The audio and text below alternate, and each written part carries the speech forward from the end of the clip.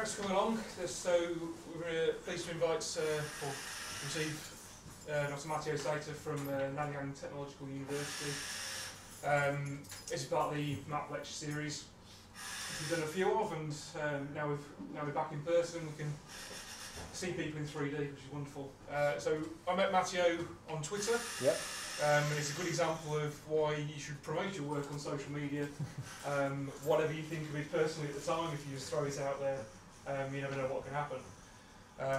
So Matteo is Assistant Professor at Nanyang.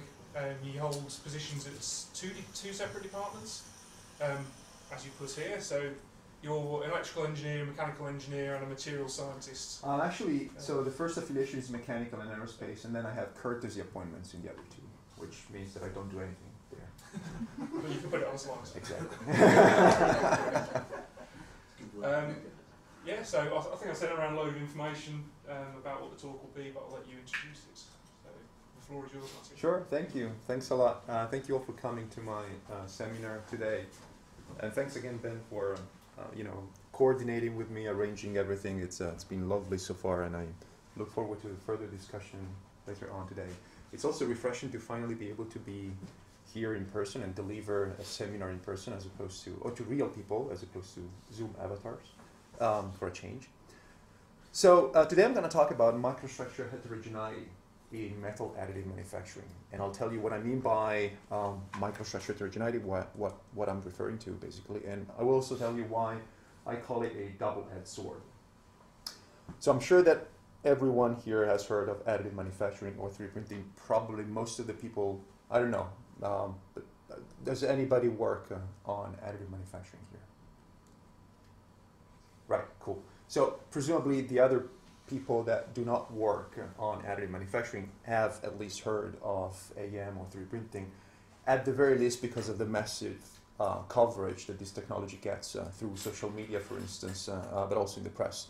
Not long ago, for example, Twitter was crawling with images taken by the Perseverance rover on Mars, which I personally believe or think embodies sort of the triumph of additive over conventional manufacturing. Some of the parts in this rover were made by additive manufacturing, could only be made by additive manufacturing because of their complex design. Now, despite of these successful stories and also the fame that this technology has, the applications that currently rely on parts that are produced by additive processes are scarce and typically restricted to industries with large capital, such as the aerospace indeed. And one of the main reasons for that, I think, is that additive processes are inherently variable. There is some intrinsic variability in the additive process, and this variability translates into parts with variable mechanical performance. And so this problem here, I have a prototypical example of that problem here. So this is something we've done at NTU. That's over there a block of Inconel 718, a nickel-based superalloy extensively used in the aerospace, which we produced by this additive technique called directed energy deposition, or DED. And after production, we cut it open, and then we image the internal structure, the microstructure of this material, using some sophisticated microscopy techniques that give you these colorful and beautiful maps. If you don't know what techniques I'm talking about or how to read these maps, it's okay. I'll tell you more about that later. But for now, you can appreciate how chaotic this microstructure looks like. I call this the Frankenstein sample because it looks like a mad material scientist just stitched together different pieces of Inconel 718 in completely arbitrary ways. I mean, just within the same sample, that was processed, within the same, in one single go, using the same process parameters. You can appreciate how different, the size distribution, the morphology distribution, and the color distribution in this microstructure is, whatever the colors mean. And because microstructure dictates properties, you would not be surprised to know that we actually measure quite a bit of variability in mechanical properties. Hardness, 10% spread along Z, the build direction. We measure 20% variations of strength, yield strength, along X. Now, this problem here of microstructure heterogeneity scattering in mechanical properties is not only found in Inconel 718 when you process it with DED, of course. This is a beautiful piece of work that my collaborators at Sandia National Labs came up with a few years back. And what they did here was to use laser powder bed fusion technology and 3D print an array, or arrays indeed, of nominally identical tensile specimens. This is stainless steel 316LN. And then they tested all of them, and then they compared the mechanical properties of these 3D printed specimens against those that you find in specimens that have been produced by conventional means. And sure enough, you see similar variability to what I was talking about earlier. Specifically, they reported 10% spread in elongation, 25% spread in strength. So similar problems, similar trends, completely different material, completely different setup or additive process. And my PhD student, in fact, at NTU, figured out that although they look the same, these parts are indeed different, except that the differences, again, are only visible when you look at the material at the microscopic scale. Same measurements as before, you compare these two balloons, you figure out that they are actually different. So this problem of microstructure heterogeneity is, I think, a big one. I mean, picture this. You are the quality engineer that has to certify parts for flight, for instance, the parts that are on the rover. And you're facing this, mechanical property variability. How can you possibly come up with a reliable, estimate of lifetime and performance of these parts? You can't. The only option you're left with is to carry out extensive and expensive post-production treatments that aim at homogenizing these microstructure, right? And therefore making parts with consistent mechanical properties, which is a luxury that not all industries can afford. And NASA did it for those parts that I showed you before, but some other companies opt for not using additive manufacturing. So because of this problem, we do a lot of different research activities in my group that are motivated by this issue here, but today I'm going to focus on two of them. These are the two proverbial edges of the sword that I was talking about earlier. On the one hand, we don't want microstructure heterogeneity. It's bad because it casts uncertainty over part performance and lifetime. And so we thought, okay, how can we assess this microstructure heterogeneity more effectively, both in academia and industry? Let me just go back real quick on this one. I haven't told you that whatever these techniques are, it took my PhD student 12 hours to get this map. And if you imagine, running these kind of things on all the samples that you're producing, although nominally identical, that becomes unsustainable, whether you're in industry or in academia. And so that's the first thing that I will show you today, an alternative technique that we came up with that hopefully helps in that regard. And then in the second part, I'll ask the question, well, can we leverage microstructure heterogeneity as a good thing and integrate that aspect in our materials design paradigm so that we can come up with new materials where we control the microstructure heterogeneity. And hopefully these materials will exhibit exotic new properties that we might want to implement in our applications. All right, so those are the two parts. I'm going to get started with the first one. Of course, if you have questions along the way, feel free to ask and interrupt it at any time. So here, I'm finally going to tell you something more about these colorful maps that most of you might have recognized. This is EBSD, electron backscatter diffraction. It's referred to as the gold standard when it comes to characterization of polycrystalline solids. The hallmark of EBSD are these colorful maps. The colors here tell you how the atomic lattice is oriented in space. So, by reading out the colors and with reference to these maps or legends, you can understand what the crystallographic orientation of the constituent grains or phases is in your solid. By the way, this is a pure nickel coin, polycrystalline nickel coin. I'm going to go ahead and give you a very short tutorial about EBSD, not because you need it, but because it's probably an overkill for this talk, but because I think you're going to be able to appreciate better the simplicity of what's coming next. So during EBSD, you have an electron beam that strikes your metal sample that is tilted at a 70-degree angle inside the scanning electron microscope. As the electrons undergo inelastic scattering in the crystal, some of these electrons, they are scattered all around the place, and some of these electrons by chance will travel along directions that satisfy Bragg's condition, so they can travel long distance across the vacuum chamber, heat a detector, produce these diffraction patterns, and then a computer analyzes these diffraction patterns and computes what the crystallographic orientation of the grain is. All right, so at NTU we figure out a way to get the same information by using an optical microscope instead, not a scanning electron microscope. So this technique is called directional reflectance microscopy, short DRM, and if you just compare these two maps visually, you will hardly see any differences. So we're using an optical microscope to get grain orientation information. At this point, you might be wondering two things. The first one is, how is it even possible? Because we know that optical microscopy has limited spatial resolution, which is restricted by the diffraction barrier of visible light. You can possibly measure crystallographic quantities directly, which is true, you're right. But I'll show you in a couple of slides from now that we figure out a way to circumvent that limitation and guess what the colors are indirectly from an optical microscopy data set. The second thing you might be wondering is, okay, that sounds interesting, but why would we bother? I mean, EBSD is the gold standard, I just told you, right? We've been using EBSD for decades. Why do we need yet another microstructure characterization technique? Well, there are different reasons why I think DRM could be helpful in the study of crystalline solids.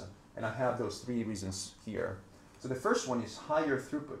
It took us 6 hours to get this map by EBSD, but only 30 minutes to get the same information by DRM.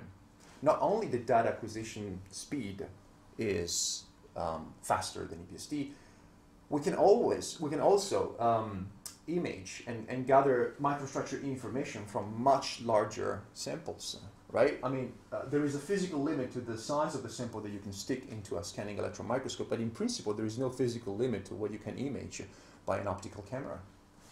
And those two, together with the second point that I have here, which is low cost, I think are really interesting in the context of assessing microstructure heterogeneity in 3D printed parts, because, well, you can do it much faster and you can do it on much larger scales that are not amenable or cannot be achieved by EBSD. Clearly, this is an obvious one, lower cost though. DRM is based on an optical microscope, very simple. I'll show you in a couple of slides from now, as opposed to a scanning electron microscope. And really lower cost basically translates in the possibility of having more people, both in industry and academia, that can have or can access this kind of information.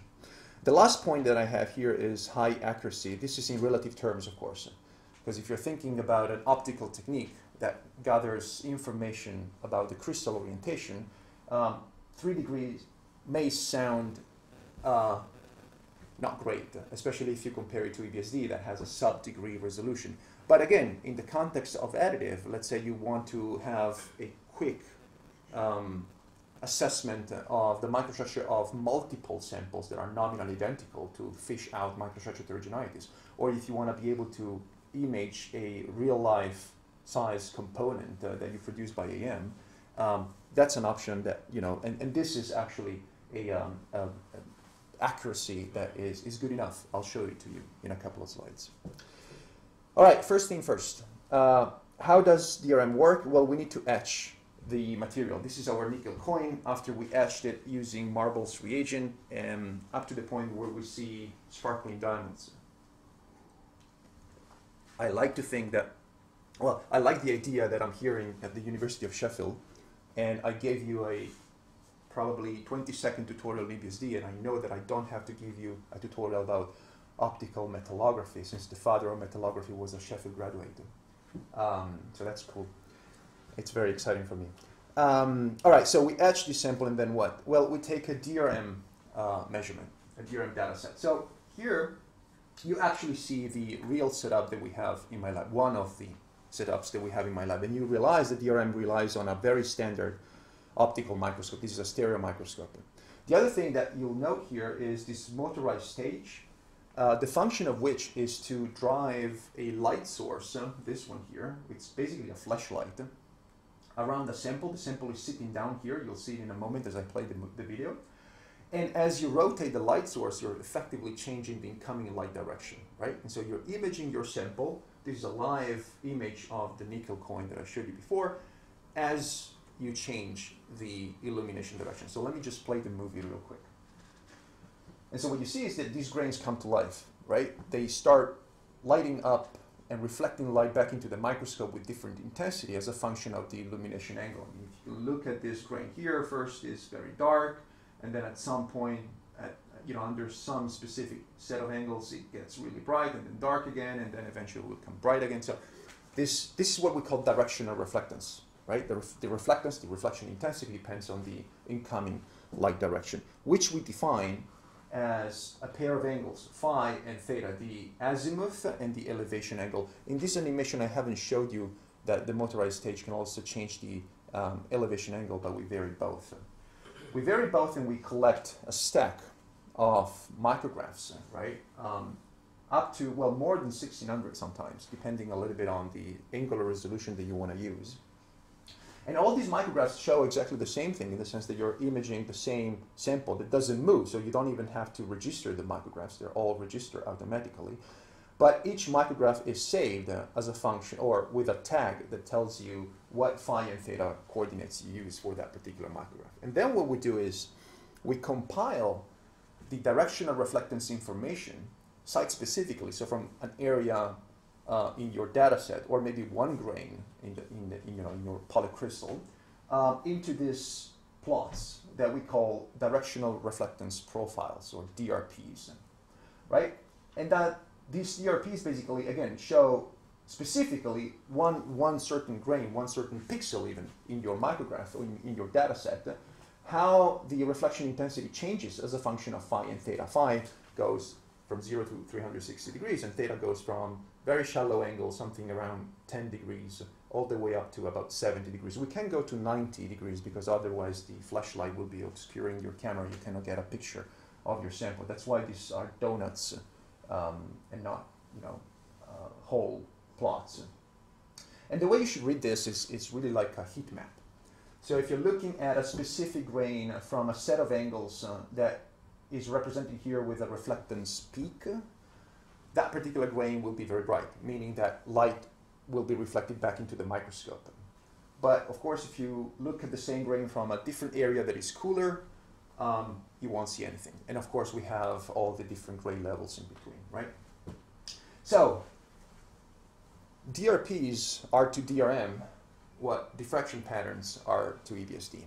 In other words, we're using DRPs to index crystallographic orientation of grains. And I'll show you that concept in this slide here. So remember I said that we have to etch the material. So this is again nickel after etching with Marbles reagent. And what you find after etching is a very corrugated surface. In this case, it shows a rooftop type of topography. And these are microfacets, right? So it turns out that Marbles reagent gives a surface topography with 111 type facets. So all these facets here actually follow the 111 crystallographic planes of the underlying crystal. But because of their size, they reflect light. And so you can find specular reflection. So in this case here, for instance, you could imagine light being reflected along two different directions. So if you illuminate the sample from top, or in DRM, it's the opposite. If you come from these two specific angles, these facets would reflect light back into the optical microscope, right? And that's visually depicted in this Photoshop image here that shows a DRP in 3D around this topography. Different crystal grains have different crystallographic orientation, which is something we all know. And it turns out, well, as a result of that, the surface crystallography will be different, right? Because we'll have a different number and arrangement of 111 planes at the surface of different grains, which means that when you etch the sample and you reveal these 111 planes or facets, you're going to have a different topography in these grains, which means that these different grains will give you different DRPs, which you can appreciate in this examples here. So that's all you need for DRM, right? We measure directional reflectance, we measure DRPs. We need to know what sort of surface topography on that particular material, that particular reagent is going to give us. And if we have all these ingredients, then we can measure crystallographic orientation indirectly from measurements of reflectance. So in other words, I can color code these DRPs according to the EBSD coding or color scheme, right? There are many different ways that we have developed, or different algorithms that we have developed to index these DRPs. So I'm not going to give you a list or a description of all these different algorithms. Actually, a couple of days ago, we published the last paper showing yet another algorithm. But they're all based on the capability of identifying reflectance peaks, identifying bends that typically connect peaks, understand or digitalize, so to speak, how these peaks are oriented in space, figure out how that translates into the surface topography, so what surface topography would give rise to that particular signal, and by knowing the crystallography of these facets, there you go, you know the crystal orientation of the crystal, of the grain. But I gave you a figure about the accuracy of this technique, and here is where the figure came from. So this is a histogram that shows the error that we make when we guess orientation by DRM with respect to a EBSD measurement. So we're using EBSD as a ground truth. Then we register DRM, an EBSD dataset, and then pixel by pixel, or in this case grain by grain, we compute what is the misorientation between the estimates and the measurements. And that's basically what we're plotting here. So you see this histogram has a peak at about 3 degrees. That's where the figure that I gave you earlier comes from. But then there is a somewhat long shoulder, which says that for some grains, and specifically in this sample, those that you see highlighted here in hotter colors, give you problems, right? The accuracy of the algorithms we're using on these particular grains is not great. And it turns out that if you were to replot this data into an inverse pole figure to understand whether there is a specific orientation that gives you problems, so you'll see that it's the 111 in the nickel coin. And the reason for that, I don't know if you can actually tell, but there is a little peak here. The reason for that is that the DRPs of grains in that particular orientation don't have a lot of signal, and so don't have a lot of peaks. It's difficult to understand what the corresponding surface topography and therefore the crystallographic orientation is. And sometimes on these grains, we actually, because of the high symmetry of the surface topography in this particular case, we have quite big errors to calculate the in-plane orientation, not as much the out-of-plane orientation of the grains, which is the 111, but the rotation about the axis. All right, so I introduced DRM, but when I gave you the introduction about DRM, I said two things. It could be really cool to use DRM to study additively manufactured metals and metal alloys, but I haven't showed you that. I just showed a pure nickel coin. And then the other thing that I said is, we can use DRM for, to characterize large area samples. But really, so far, I just showed you a nickel coin again that we also characterize by EBSD. So let me fix these two things and show you this DRM measurement. This is on a silicon polycrystalline wafer. This is 15 by 15 centimeters. So it would be impossible to fit that into a scanning electron microscope. Actually, it's impossible to fit it into our DRM setup that I showed before, and we built a larger setup. I think this is something like 1.5 meters long. Instead of rotating the light source and hurt some people in the lab, we rotate the sample, but the point is exactly the same as before. You see sparkling diamonds, you see directional reflectance, and sure enough, if you run this data set through the same algorithm we use for nickel, you get what I think is the largest orientation map ever recorded. But if you have seen something bigger, tell me and I'll stop making that statement. The cool thing is that we actually use exactly the same algorithm we use for nickel, because on silicon, we also find 111 facets. So the surface topography is the same. Crystallography is very similar. And so we can get orientation information without even tweaking our algorithms. Now to the second point, alloys. So this is our Frankenstein sample, nickel, Inconel 718, produced by directed energy deposition, which we etched using Talling's 2 reagent. And we took a DRM data set of it, which is plain now. And so you see directional reflectance, but you can already see that there are some differences. It's not as crisp as I showed you in nickel and in silicon, right? It's a little bit, well, it feels different. And the reason is that upon etching, we don't have these microfacets on the surface, but the directional reflectance actually stems from the second phase precipitates that we reveal through, oh, that's a typo. It's not Marbles etching, it's Talling's 2. Right, so that's not Marbles etching. So Talling's 2 actually reveals the second phase precipitates because they are nickel-3 niobium. They are rich in niobium. Niobium is corrosion resistant. So when you put your sample into the solution, the nickel matrix surrounding the precipitates will etch faster, and these precipitates will protrude from the surface, giving rise to the directional reflectance. And this is just an exemplary DRP of this data set, which again, you can tell is different from what I showed you before. It's a little bit more confused, right? It's more, the signal is more convoluted. I don't know how else to explain it. It's not as crisp as before. We see some peaks, but there is a lot of background noise, and they're not as defined as what I showed you before.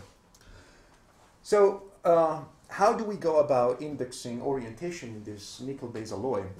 Well, because of these differences that I just highlighted, we have to go back to the design board. So again, understand reflectance, where it comes from, and whether there is a relationship between the crystallographic orientation of grains and the surface structure that we find.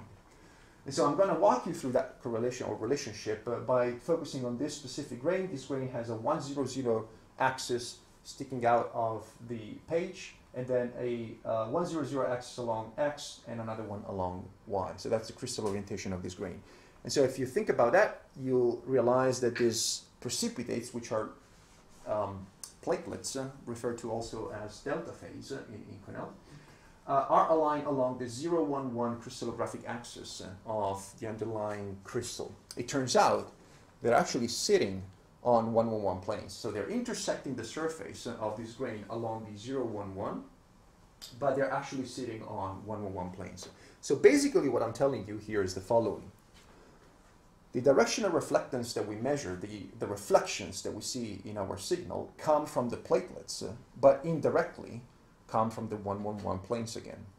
And to convince you that this is actually true, I have this fancy looking image where my researcher collected a bunch of different grain orientations or measure or assess the crystallographic orientation of a bunch of grains in this data set by EBSD, and then plotted the corresponding DRPs. Now inside the DRPs you see these unit cells, which are a schematic representation of the corresponding crystal orientation, in which we only show the 111 planes because I told you the platelets are sitting on 111 planes.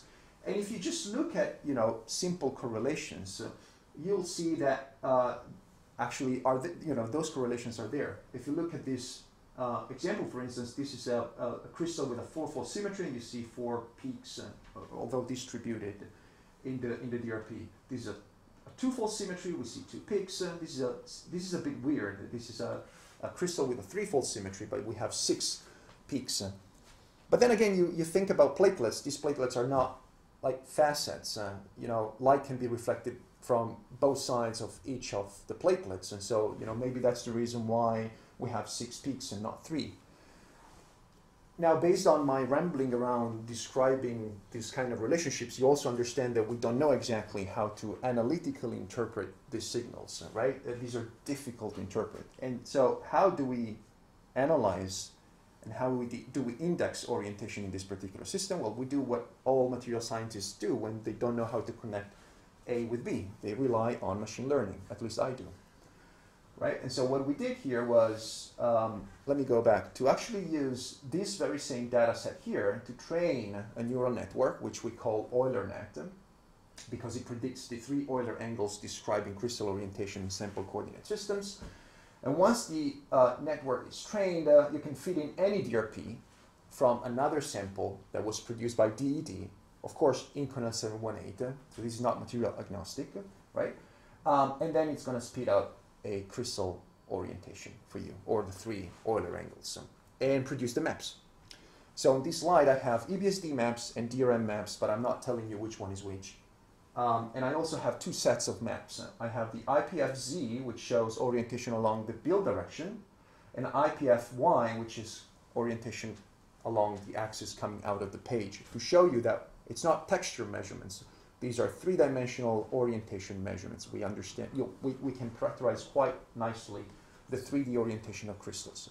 So which one is which? Which one comes from DRM? Which one comes from EBSD?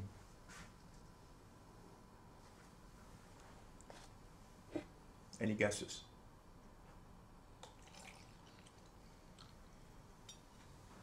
All right, so I think the top one is from EBSD. top one is, no, it's from DRM. Oh, Yeah. So I proved my point, right? These maps are very similar. yeah. How often are you able to prove your point on that? Is it 50-50? Actually, it's a good question. I didn't keep track, but I think some people, well, you know what? Actually, it depends a little bit on the resolution of the projector that you're using. Because of course, the DRM dataset has a coarser resolution. So if you think about that, you can see that this is a little bit more grainy compared to this one here. And so people guess, oh, DRM up, ABSD bottom, top, bottom. But anyway, so this is the histogram corresponding to the accuracy of DRM, of the Euler net in Inconel 718. It actually peaks around 5 degrees. So it's a bit worse than what I showed you before. But I think the problem here is different in the sense that this is a microstructure. This is one of the Frankenstein samples that I showed you before. And as a result of being Frankenstein sample, you have a lot of small grains and a lot of big grains. And I think, you know, when we're dealing with very small grains, especially during the stage where we have to register DRM and EBSD to train the Euler network, the Euler net, there might be some misalignment that induces some error or bias, which I think is the reason why we are doing a little bit worse when it comes to DRM on Inconel 718. All right, so with that, I'll get to the conclusion of this first part. And what I showed you is DRM is one of these many, but it's the one that we are using, high throughput characterization techniques that I think is going to be very, you know, helpful in characterizing microstructure heterogeneity in metal AM, because it's faster. It takes only 12 minutes with our custom-made equipment, which is really, you know, low tech, so to speak. So it can be improved, in my opinion. And it's regardless of sample size, provided that you can image the whole thing. It still takes 12 minutes. One thing I haven't told you is that it may take up to 1 hour to train the data set. And so training the data set is the pain point of DRM at this point, because you need to build a training set of the specific material you're interested in, using the specific additive technology that you are interested in, right? And then once you have it, you need to do DRM and EBSD, and then you have to register the 2 things, and then you have to train the, so that's an involved process. But the cool thing is that once that's done, you can basically take any new sample produced by DED, sample of that material produced by that particular additive process, and then be able to get an orientation map in 12 seconds. So that's the beauty of it. And I think it's going to be very helpful for industry, because industry typically sticks to one specific process and one specific material, right, to produce many parts. I'll leave you with this final slide on DRM, where we're going with it. So I'm excited to say that we are in discussion with these 2 companies to apply DRM to their proprietary alloys. If you have been thinking all along about titanium-based alloys, the answer is it's going to come eventually. Not now, though. And then the other thing that I want to say is, has anybody worked or is working in collaboration with EDEX? Cool. So EDEX is one of the manufacturers of EBSD systems. And if you go to the website, you will actually see these 3 images, obviously photoshopped. And I like to have them here because, again, it shows the massive limitations of, I love EBSD, but you know, there are all limitations when it comes to EBSD. One of them is large area characterization, which I showed you DRM can overcome to some extent. And the other one, which I'm extremely excited about, is that EBSD cannot be run on complex, not non-flat surfaces. But we're actually proving the point that we can do that with DRM, except that I cannot share with you yet because it's not published and it's still in the making. But I can tell you, if you take my word for that, the DRM can handle curved surfaces. So with that, I'll go to the second part of my talk. And so here I'm going to talk about this microstructure architecture. So I'm going to talk about laser powder bed fusion processes or strategies that we have developed to control, to go from a chaotic microstructure heterogeneity, the Frankenstein sample, to something that we can build from the bottom up, as if we were playing with Lego. One slide introduction about LPBF, although maybe most of you already know what LPBF is all about, but I'm particularly proud of this slide because this is a live footage of the 3D printer that my PhD student at NTU built from scratch. So this is our actual machine, custom-made machine. During LPBF, it's not playing. Sorry. All right. So during LPBF, you have this recorder arm that moves on the platform and spreads a thin layer of powders on the little platform, and then you have this high power laser that strikes the powders and melts them where you want the material to be solid, right? That's LPBF. You can already tell from this video that there are a bunch of different things you can change during the process, such as power. I don't know if you can tell, but some of these cross sections are a little bit brighter, or the laser is a bit brighter because you're using, you know, higher power than others, like this one here, for instance. You can change velocity at which the laser scans, many other things.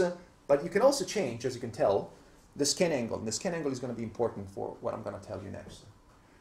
So if you were able to zoom in, and I cannot stop this video. All right, so this is going to be, all right, never mind. So if you were able to zoom in and look at what happens during the interaction between the laser and the powders, you would see something like this. This is the cross-section schematics of the thin powder layer. The laser is scanning along the x-axis. This is the build direction. So the laser is coming out, in and out of the page, right? And as it scans into the screen, it creates this melt pool of liquid metal that rapidly solidifies following steep thermal gradients. These are typically tilted because of the shape of the melt pool. And solidification occurs through the nucleation and growth of dendrites or cells, which are in essence like ice crystals. This is not an ice crystal. This is a nice looking inconel crystal that we capture with a polarizer, and so it looks like ice. But in essence, it's the same concept. After a while, everything is solid. Then the laser backs up on itself, coming out of the screen right now, and producing another melt pool adjacent to the previous one. There's a little bit of overlap to avoid unmelted powders. And then once you're done with one layer, the build platform lowers down by a few tens of microns. You spread a new layer of powders, and then you repeat the process over and over again, layer after layer, to produce your three-dimensional part. This is the actual, you know, optical micrograph of LPBF stainless steel 316L, which shows this fish scale structure, very prototypical. Now, I briefly showed you an EBSD map of the microstructure architectures that we can control, and to explain how we gain that kind of control, I need to walk you through two main concepts or mechanisms, which I have listed here. So during LPBF, or solidification in general, cubic materials such as stainless steel 316L like to grow with crystals along the 100, with a 100 axis along the thermal gradient. So basically what that means is that if you look at the melt pool, all these dendrites are going to grow with a 100 axis inward. But of course they can have a different crystallographic orientation about that axis, right? The second concept is that epitaxial growth during solidification is always favored over the nucleation of a new crystal. What that means is that if you were to take liquid metal, put it in contact to solid metal, the liquid metal will grow following the crystallographic orientation of the solid metal underneath that acts as a seed, as a template. And it's a combination of these two mechanisms, or laws, if you will, that allows us to control the crystal orientation of this material. And I'm going to try to walk you through that by focusing on this single image here, so bear with me. So this image shows the overlap between two stacks of melt pools that we have built on top of one another. At some point in time, you can imagine this melt pool being liquid and basically solidifying on top of the solid adjacent melt pool here. Now, following the second principle, these dendrites will want to grow on top of the crystallographic orientation, on top of the pre-existing solid dendrites, right? However, they will want to do so only for those dendrites that have a 100 axis parallel to the new thermal gradient to the right. And because we keep switching thermal gradient direction left, right, we're basically selecting one single crystallographic orientation that can epitaxially grow through multiple layers. That is schematically shown here. This orientation has a 100 axis to the right, 100 axis to the left. So if what I'm telling you is true, basically we can build single crystals by keeping the laser scan direction always constant, because we need to stack melt pools on top of one another, right? Which is exactly what you find here. So this is not a single crystal, it's a quasi-single crystal, it's not perfect, of 1 by 1 by 2 centimeters of stainless steel, which we built using this strategy. And again, if you look at the color coding of EBSD, you see that most of the material here is green. Green is 101. It actually fits along the z-axis, the build direction, actually fits with our model here. And if you look at X, right, X is the laser scan direction in and out of the page. Most of the material is red. Red is 100. That again fits with our model. I have a couple of slides at the end of this this final session where I'll talk about this heterogeneity, where we have some sort of how can I say this? Consistent error, let's say. So I'll come back to that later. For now, let's think about quasi-single crystal. So if we keep the laser scan direction constant, we can make a quasi-single crystal, which means that if we were to vary the laser scan direction every now and then, we should be able to make a quasi-polycrystal or a meta-polycrystal if you want, which is exactly what you can see here. Right? So this is a stack of different blocks of quasi-single crystal with different crystallographic orientation, which we built by changing, from one block to the next, the laser scan direction. In this particular case, we're keeping the laser direction constant for 50 layers to build these bricks. We call this layer-wise engineering of grain orientation, which is a bit of a mouthful, but I like the acronym that comes out of it. So you can look at these three-pole figures to convince yourself that you're actually looking at quasi-single crystal. These are very strongly biaxially textured materials. And again, in this case, we kept the laser scan direction constant for 50 layers, but there is no rule about that. We can vary the laser scan direction more frequently, for instance, every layer. And if you do that, and if you just vary the laser scan angle by 1 degree, you create this, which we refer to as a helicoidal microstructure. So this is a crystal, as you can see from this animation, that keeps rotating about the z-axis along, as layer after layer. And it's something you cannot possibly find in nature. It's something that can only be done by additive manufacturing with this kind of level of microstructure control. This is the actual measurement. It's an animated GIF made of all the pole figures that my postdoc acquired layer after layer. And again, it shows a fixed 110 axis parallel to the Z, or the build direction, and then all the other poles in the three-pole figures rotate about that axis. There is also no reason why we should only change the laser scan direction from one layer to the next. We can change the laser scan direction within the layer and create microstructures with more complex shapes. Note this, these are not parts with complex shape. These are microstructures with complex shape. So it's a bit of a different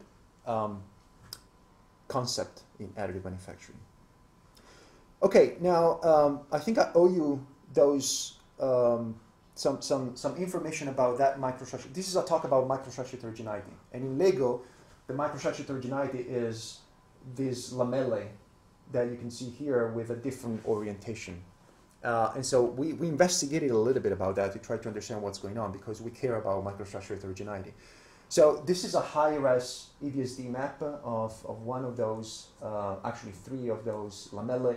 And if you were to look at the corresponding surface after etching under the scanning electron microscope, you see something like this. And you quickly realize that these grains are growing epitaxially along the z-axis at the center of the melt pool. So we call these the centerline grains. And we're not the only ones that have reported this growth. People have published papers talking about the mechanisms behind the formation of this centerline growth. So this is one that is quite popular, I think. And they basically attribute the presence or lack of centerline grains to the melt pool. So if you are printing or if you're using process parameters that give you a conduction mode or like a shallow melt pool shape, because at the bottom, the tip of the melt pool has a relatively large radius of curvature, the thermal gradient here, which is typically parallel to the melt pool boundary, is going to be, perpendicular to the melt pool boundary, is going to be parallel to the z-axis, and so driving the growth of 100 grains. By contrast, if you are printing in keyhole mode, so with much deeper melt pools with a smaller tip of radius of curvature at the end of them, the lateral thermal gradients basically, or the lateral growth pinches off the center line so you don't see them anymore. Except that at NTU, in my group, we kind of disproved that because we came up with this set of experiments where we can trigger on and off center lines regardless of melt pool shape. So that suggests that melt pool shape is not the main factor governing the centerline growth. And those are the corresponding EBSD maps to make sure that these are indeed centerline grains. And you can find them in keyhole mode and you can find them in conduction mode. What we think is happening here is different. We think that when you run an LPBF process, but you add some delays between one line, one scan track, and the other one, you basically let the material cool down, and so that creates a thermal gradient along the z-axis that is much stronger, and that's when you can actually see center lines forming. By contrast, if you produce your block of steel using much faster deposition rate or processing rate, you have thermal buildup. And as a result of that, the thermal environment surrounding the melt pool is not as abrupt, let's say, as this case here. So the lateral growth is comparable to the one that you have here at the center, and eventually because you're not growing epitaxially one melt pool to the next, it kills the centerline growth. So these are just experiments. We're running simulations to prove the point, but I think they're quite convincing, at least to me. All right, so with that, let me go to the conclusions of the second and last part of my talk. So I showed you LEGO. LEGO is a AEM strategy that we have developed. We have developed many others that I don't have the time to go through today. I decided to talk about this because, well, I like the LEGO idea, but I also like the fact that there is some heterogeneity in that microstructure control, and my talk is about microstructure heterogeneity. So the last point is something that I'm particularly interested in. So these strategies basically give you the possibility of leveraging microstructure heterogeneity and incorporate that additional level of degree in the design of materials, which is really where I think AEM will be evolving towards. Right? Not only we can use AEM to make complex shapes, we can also use AEM to make complex microstructures or parts that integrate these similar microstructures together. And the rationale for doing that is that different microstructures will have different functionalities. So you can come up with multifunctional parts where the distribution of these different microstructures is going to be dictated by, where within the part they are going to best suit the constraints imposed by the application, for instance, right? So this whole idea is not new. People have been working on mesostructure optimization for a few years. We're collaborating with some of these people, especially Virginia Tech, where they're using some sort of topology optimization applied to microstructures to understand exactly how to distribute these different microstructures within the solid based on their functionality and as a function, or based on the constraints of the application, imposed by the application that you're interested in. We're also looking at the mechanical properties of these complex microstructures that I presented to you, the Lego microstructures. We're finding interesting results, but I don't have the time to go through them. Instead, I want to just spend one more slide to talk about unconventional applications of these strategies. And one of these unconventional applications is this one here. So here we've used Lego to encode a QR code in a block of steel. If you take out your mobile phone and try to scan that, you will be redirected to my group website. The fun fact about this is that this block, which I have here, so if you wanna, after the talk, wanna come and have a look at the live image, which is basically this one here, you can come here and check it out. The fun fact is that this is way too big to run eBSD on, and so we use DRM instead.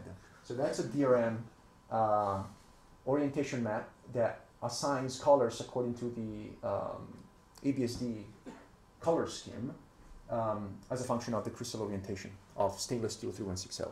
This is a barcode that encodes the number 11. At the time of this work, MTU was ranked number 11 worldwide, and so we figured out 11 is something simple to encode in a block of steel. Not only we can encode information that can be read by a computer, we can also encode information that can be appreciated by human beings. And that's a nice collaboration that we had with a Singaporean artist, Lakshmi Mohan Babu. She comes up with these designs, many of these designs, which represent the diversity of mankind brought together under a unifying symbol. And our contribution to her vision or mission was to reproduce these designs using a material, using the microstructure. And so we use our Lego strategy to make these blocks of stainless steel, again. Here you have two grains with complementary shape and different crystallographic orientation that we 3D printed using Lego.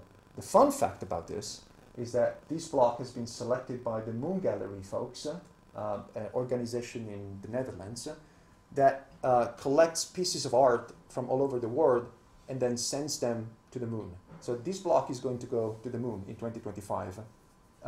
Not on Mars with the Perseverance rover, but to the moon, which is still pretty cool in my opinion. And right now it's on the International Space Station, in fact, as a test flight. Right, so that brings me to the end of my presentation. Here I have a black and white version of the QR code because I'm told that some new, older versions of smartphones cannot read colors, and so, but that's exactly the same thing that I showed you before, just different colors. And this is a nice picture of the pre-COVID group retreat that I had with my group in Malaysia. Everybody was very happy at the time. Thank you all for listening.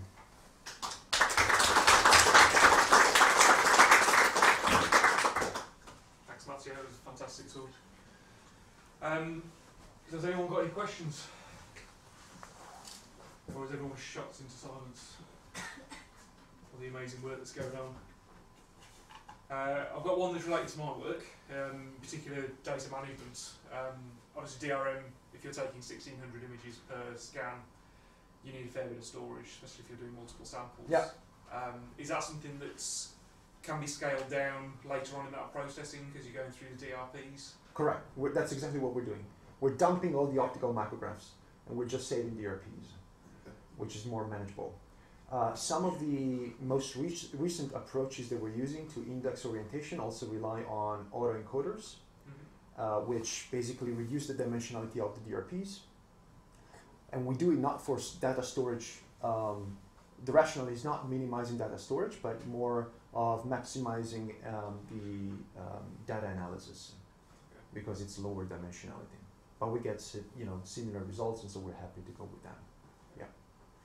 So that's our strategies of Just coming back to the fact that you said that this is fast I love EBSD. Right. I'm not saying that EBSD is bad either. What I'm trying to come from is from the industry standpoint. Yeah. When an industry makes something, it's all about getting the parameters correct to make that part, and then generally speaking you repeat and you carry on making that part. So I'm trying to find out where this fits, because if you're going to make a part in industry, you can spend quite a bit of time making that part. You can spend quite a bit of time making sure that part is correct. So it's not a technique that speeds up. There's a sort of, I can see where it would fit, but it's not a technique that you're going to keep using on that same part, because that part's already been made, is off, it's in production.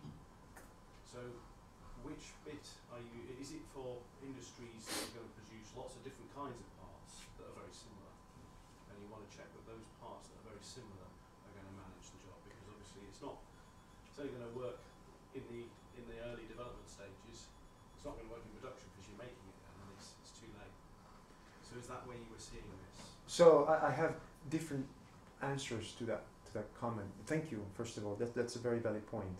Now, the way industry does things when it comes to additive manufacturing is not necessarily the best way moving forward. Like spending all the time and the efforts in figuring out exactly how to make that part looking exactly the same, even at the microstructure level, as the other one, but using a specific batch of powders that I cannot change, and if the vendor goes bankrupt, I'm screwed. Using that particular machine, not only the vendor, but that particular machine that we have downstairs in the basement, and I don't want anybody else to touch it, and using that particular alloy. So, these are very specific activities, let's say, right? They are aimed, like the Mars rover parts. They had to produce one, and so they invested all those efforts because they have the money to do it, right?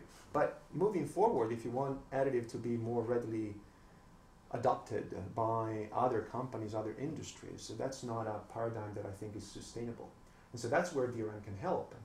And it could help in different ways. It could help at the early stage, as you were saying, when we have to figure out what is the best combination of process parameters that we want to make for that particular build, because anyway there's a lot of try and error, and so DRM can help with that. It can also help more downstream when you want to produce multiple parts and you're not quite sure whether this microstructure heterogeneity that I showed you here, right, is going to, whether or not you have to handle. These are non-identical, again, producing one single run using the same process parameters, and yet. So there are different ways, I think, where I see DRM potentially playing a role in industry. I like the idea of being able to prove something on a new machine. Right. and in a new building and a new setup. Right. The difference between the atmospheres in Singapore and the UK, for example. For instance. Right. Yeah, that's fair. Have you looked at how sensible is this technique to the etching? If you are doing different days, how much it varies? Yeah. Thanks. Yeah. So provided you're using the same etching on that particular material, there is of course under etching, over etching, and that's gonna mess up the indexing. And I think that's what you're getting to with your question. The processing window is not that narrow, right? You qualitatively speaking, you put your sample in, you see directional reflectance, you take it out, and you do DRM, and that's good enough. So it's robust, especially the latest. I mean, the last paper that I just briefly mentioned during my presentation came out just a couple of days ago, has some preliminary study about this, how robust the algorithms are to under etching and over etching. Not only that, but also, I mean, you could ask the same question about equipment. What happens if I use a different microscope, a different light source, right? So it's, of course, it's still early stage in the sense that we have 3 setups and they work, but it's just 3 setups, right? Maybe through more collaborations down the road, we can expand our knowledge about how sensitive this technique is to the variability, the intrinsic variability. But for now, it looks promising. Thanks. I guess it's a problem that's common to both when you put strain in through dislocations Yeah. and stuff, it starts messing up the resolution. So I guess this is no different than EBSD. So, right, so that's something else that we are hoping to be able to do, in situ mechanical tests in conjunction with DRM, especially because, again, the more macroscopic effect of microstructure on mechanical properties. And I have, we have some, again, preliminary results, which are already published in one of the early papers on DRM, that actually shows that if you were to strain your material and then etch afterwards, you would be able to pick up even intragranular misorientations. And is there anything to stop you etching before you strain it and do it in situ? Sorry? Is there anything to stop you etching the sample prior to testing? Just equipment as of now, because I don't know how to do it. But I don't think so. The thing is, that's another interesting question that I have, but I don't have enough people working on DRM in my team is, what happens if you etch and then strain? I mean, clearly the surface topography is going to be different. We start seeing, very simply put, slip bands coming out, right? And they obviously contribute to directional reflectance, but that's something you can quantify, you can measure. So how are you going to interpret that? Can that provide additional information during the mechanical deformation or on plasticity in general? So I don't have a PhD student working on that yet. And how do you keep track of your reference axis, like X, Y, and Z? Because you mentioned your sample is rotating, and then when you need to plot an IPF, you need to know if you want to plot IPF. Right. So in this case here, nope. In this case here, the sample doesn't rotate. So the lab reference system is fixed, right? Because the light source rotates. Okay? So then, if you want to compare this to EBSD, you just have to make sure that you have some marks and you know how to orient your sample inside the scanning electron microscope. But then you can compare directly. In this case here, it's different because we are rotating the silicon wafer in this case. But then we are controlling the rotation, so we know exactly by how much to rotate back the optical micrograph. And so effectively have the same data set that I showed you for the nickel coin. Did I answer your question? Go on. Just what you mentioned about using DRM on curved surfaces. Yes. I'm assuming they'll still have to be polished and etched. So, polish, no. Etch, yes. We don't need to polish. That's another thing that I like about that. We don't need to have a mirror finish on the surface. In fact, what we're doing now is we're using turbine blades. And we're taking the turbine blade as it comes out of production, maybe after some blast, if they strip off the coatings, the thermal barrier coatings, you have a surface that is clearly not polished, and then we just dump the whole thing in acid and take DRM. Colin? That's interesting that you just said that, because it's made me think, ooh, right, so you don't have to polish it. No. It would link quite nicely to SRAS, surface resonance acoustic spectroscopy. Yeah. So that does, curved surfaces really nicely. But you tend to have to calibrate it against something, so they do EBSD to calibrate SRAS. Now, if you've got pre-calibrated, so if you understand how this works, then of course you don't have to do that, and you're suddenly speeding up a large-scale technology. Yeah. And our friends at Derby would definitely be interested in that. Mm-hmm. So we should have a chat to see if we can get you in front of someone like Ian. Cool. Anyone else? Got one last one, which I hope is a friendly question. But I think we discussed it on our first online meeting anyway. There's been a few other researchers around the world that have attempted similar things to DRM with polarised lights. Yeah. it's quite an open question as to, can you sort of comment as to how DRM compares to those other attempts? So the first thing I'll say is that we're doing some version of DRM with polarized light, and maybe I can give you some more details about that, but it's not published yet. But yeah, so polarized light is I think, for people, is even more immediate as an approach, because we've been doing quite a bit of optical metallography using polarized light, and you don't have things that move. So on the one hand, is more, it sounds like it's simpler, but the limitations with approaches that are trying to get orientation information using polarized light, there are a couple. So the first one is that, to the best of my knowledge, I haven't found anybody showing 3D orientation. They can measure texture, but not the orientation in 3D of the crystals, which is something we can do with DRM. And the other thing is that we typically need a optically anisotropic metal. Not even talking about metal alloys, because again, I haven't seen results on metal alloys.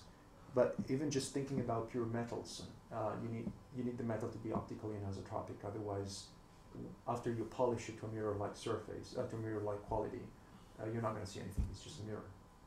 So those are two limitations, which basically means that, for some specific materials, polarized light methods are going to be better, or maybe more easier, or more cost-effective, or whatever. And then for the others, you can use DRM.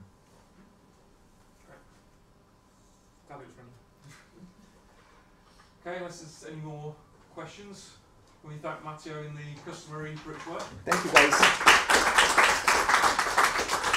Thanks. So we do have some lunch down in the Turner Museum.